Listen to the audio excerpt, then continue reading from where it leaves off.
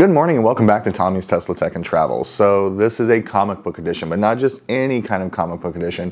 We are at WonderCon 2024 here in Anaheim, California. First off, I just want to say thank you to my wife who's basically told me to take this trip, enjoy myself, and go comic booking, something I haven't done for a while. Originally I was supposed to come with a couple friends, but it didn't work out that way, so I'm here solo for the next 3 days just doing nothing but comic booking. Well, maybe some other stuff too, but mostly comic booking. I just want to give you guys like a synopsis of what I'm aiming to do while I'm here. First and foremost, I came here specifically to look for a specific book, but actually I bought that book about 2-3 weeks ago in Phoenix, Arizona instead. So really I have no agenda here. I'm coming with a strict budget. I'm trying to buy something big. I want to buy a Grail book for my collection. What book? I have no idea, and that's kind of the fun part of this video. As fate would have it, I would actually find that Grail book, but not in the way you're thinking. I actually picked it up as a direct result of the biggest oopsie I've ever had at a comic convention in my life. Luckily, it's a cool book I was thinking about getting, but I had no intentions of buying it at first. More on that later in the video. But also showing you the comic book Comic-Con life. I haven't been to a Comic-Con like this since last time I was in San Diego, which was 2010, 2009-ish? I can't remember exactly, but it's been a minute is my point. So what we're going to do here is have fun, enjoy ourselves. I'm staying just right across the convention. I'm literally like 150 yards from the convention center. So that's going to be fantastic. I'm also like 120 yards from Disney California Adventure because we're right across the street from Disneyland, which I was at yesterday. So if you haven't done so, please watch the previous video and I'll show you my day at Disney by myself as a solo dad. Well guys, it's like 7 a.m. Let's get the party rolling. Go get some breakfast. Shout out to my Wildcats. They did lose to Clemson, but we had a great season, so hopefully next year we'll take it all. But right now, enough of the sports talk. Let's go comic booking after breakfast. You know, all the years we've come to Disneyland and everything else, we've never come to the Anaheim Garden Walk before. So I came over here for breakfast and ironically ate at a chain restaurant. I've only stayed in Northern California near my brother and sister instead of any of the local stuff. But I have to say, we ate at Huckleberry's. I ate at Huckleberry's. That might be the best crab cakes I've had in a chain restaurant ever. I really wanted to ask my server if they were house-made or like pre-made, but he only came at my table once to drop off my food and that was it. But best crabs egg benedict I've had since in San Diego, a lot of videos back when we visited my friend Diana than before. So good on you, Huckleberries. I'll try out again when I'm in Northern Cal. Right now, I'll make one more stop and then we're gonna head to the convention. Now you've been seeing my people around all day. Badges, the whole nine. Makes me excited. Getting my backpack ready for the convention, and I've been looking. Most places now require to have a clear bag. I looked on all their websites and all their bag policies, and I've seen nothing about a clear bag. So I'm bringing my Nike bag with my Marvel logo on there, and I'm keeping stay simple. A really good Ultra Pro protector, just in case I buy that Grail book today, which I doubt. Some nice, extra sturdy bags and boards, and some regular bags and boards. As I drop it. Just a regular Ultra top loader. And then the book with a bunch of comics in there. Originally I was going to bring an empty one and this one. This is the one with books I'm planning on getting signed. Well, hopefully going to get signed. Let me show you real quick. I got my Teen Titans Annual number 2, first appearance of, I blanked on his name. Jeez, you can tell I'm still tired. I already had it signed by George Perez, but Marv Wolfman's going to be here, so I'm hoping to get him to sign that one. Same thing with this Teen Titans right here, number 17, already signed by George Perez. I just always love this cover. Defenders number 3 by Steve Englehart. Avengers number 141. This is the first one that George Perez worked on. It's already signed by him. And get Marv Wolfman to sign that. And then my Luke Cage books, first appearance of Mariah, and just another Luke Cage book, both written by Steve Englehart. So those are the only two people I'm really here to see, per se, for autographs. Even then, I'm not that sold on making, I don't know if they're charging or what. And these older guys, I don't mind paying for their fees when they are charging to sign because they really didn't make a lot of money off of their creations and stuff way back when. Here are the other things I'm taking in my bag. A bottle of water. Make sure it's sealed. I don't know if they're allowing water bottles in that aren't sealed, but most places don't. A rechargeable battery pack. I forgot this yesterday at Disneyland, and that was truly a pain in the butt.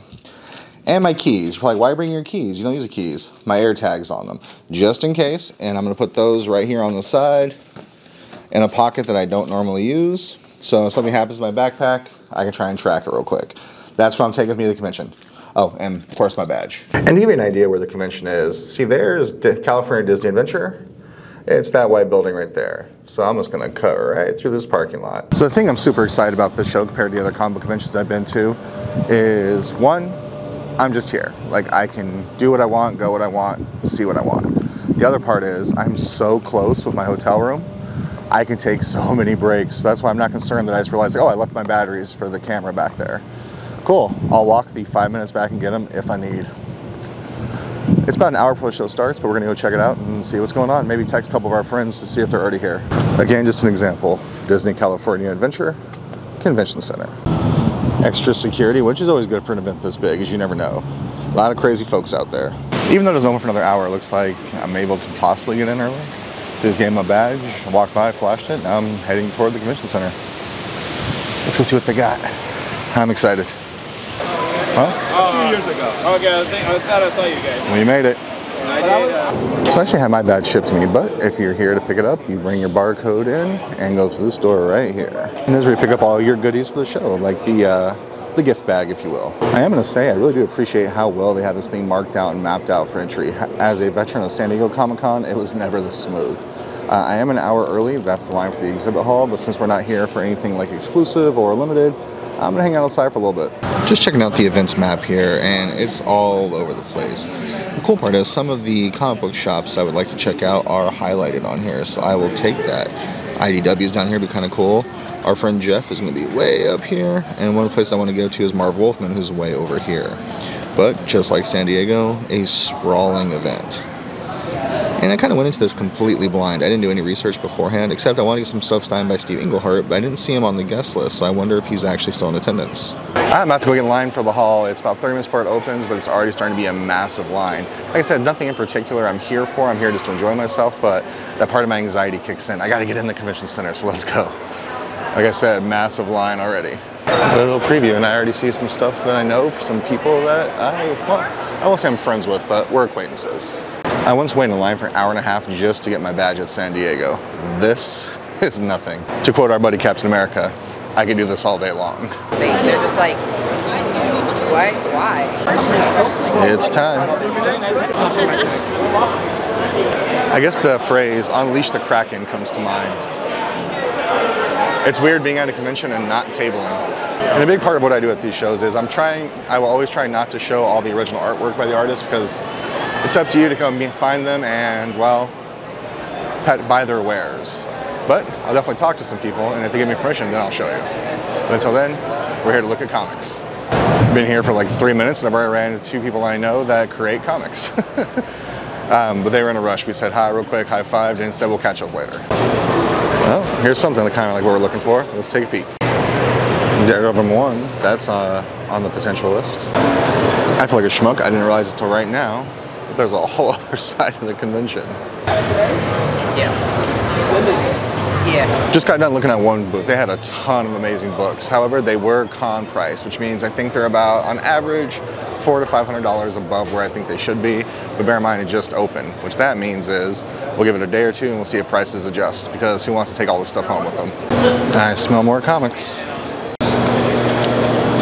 When I see a book like this, the question is, do I love my wife that much?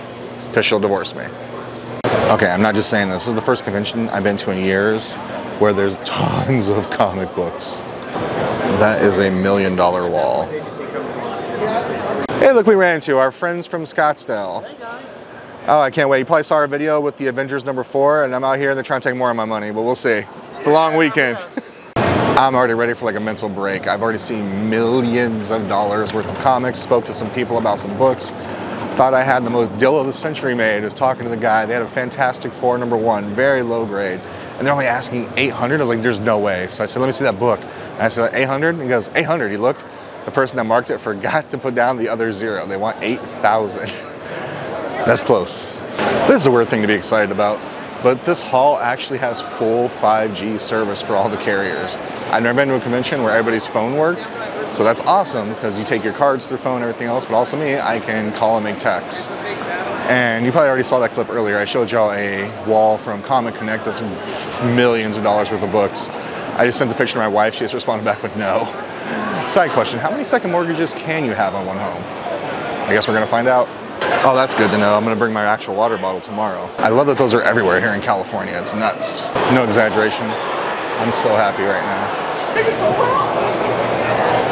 Just saw his cousin yesterday at Disneyland, you know, YNOT, or why not? Bad joke. Hi, Jeff. If you've never really been to a comic convention before, spend a lot of your time in Artist Alley. It's all the people with original, one-of-a-kind artwork they created themselves, their own original stories, everything else. These are the people, this is how they make their living, by creating. Make sure you spend a lot of your time in this area because that's where you used to find me back in the day. And I can tell you right now, I've had good cons, I've had bad cons. It's about that time. I see one of the people I would like to get some autograph stuff from. They are charging 20 bucks per signature, but you know what? He's one of the goats, if you will. Totally worth it. Ladies and gentlemen, Mr. Marv Wolfman. Woo. So, just met Marv Wolfman again, and I can't believe, I don't know, I'm super excited. He's a super nice guy. He's responsible for some of my favorite characters. I mean, as many of you know, Blade is one of my favorite characters ever, and he's the guy that I credit with it.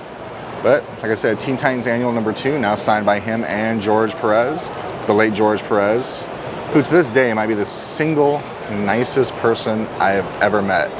That's why I don't mind paying for the signature for some of these older creators, because A, these characters they created and books they were responsible for, they never got a lot of the credit for it. And they didn't get any royalties or anything off it, they were work for hire. So they didn't make a lot of money back in the day. So that's why zero problems with that. Now, as far as it goes, me trying to find that like Grail book or what have you, so far I've seen lots of potential candidates. And the question is, do I want to buy like a few mid-range quality books or one higher-end book? I'm not 100% sure. Everywhere I turn at this convention, there is no shortage of comic books and wall books.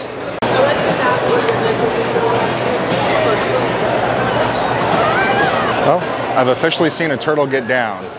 Suck it, Vanilla. It's about 1:45. We're gonna take our first break, maybe grab some lunch. I think I'm gonna go switch into my Crocs. Dogs are barking. But that was a pretty successful first 2 hours of the convention. I got 2 days and 5 hours to go. Not sure what I want to do yet as far as the other stuff goes, but good start. Got a couple books signed by Marv Wolfman. Now I'm gonna go walk across to my hotel and, well, rest. I'll be right back. And I think my favorite part is it is not too terribly crazy so far. I think it's good it's Friday, most people are back to work, spring break is over or getting started for some districts. But that's probably all gonna change tomorrow, so I get the feeling if I'm gonna make a move on a book or two, it should probably be tonight. Looks like I got a little more wild out here since I was here this morning. After a little break, a little editing, I think it's time to head back to the convention center. Let me show you exactly where it is from my room. All right, so here's the Hilton, and it's just next door to it. In fact, this little parking structure right down here, I just walked straight through there, and I'm in the convention. And we're back. If nothing else, their food truck game is on point. Speederman. Lots of Speederman. It's a little busier than this morning, but not by much. Well, we haven't been inside the hall yet. Let's find out for sure. I've actually always wanted to visit the Comic-Con Museum. I actually might swing by there. It's in San Diego, and it's on my way back, and there's a good chance I might not stay the whole day Sunday. We'll see. So if that's the case, maybe I'll swing by the museum. But none of my plans have gone the way they're supposed to this trip, so we'll see. And one thing about this convention that's made me really happy is pretty much all the comic book stuff is together. Kind of separating the artist stuff, the vendors and whatnot. You got comic books and then kind of everything else, which I truly appreciate.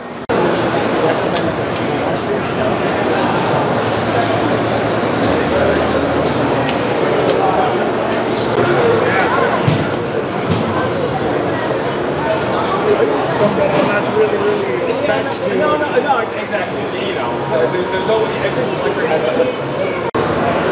what about the Avengers?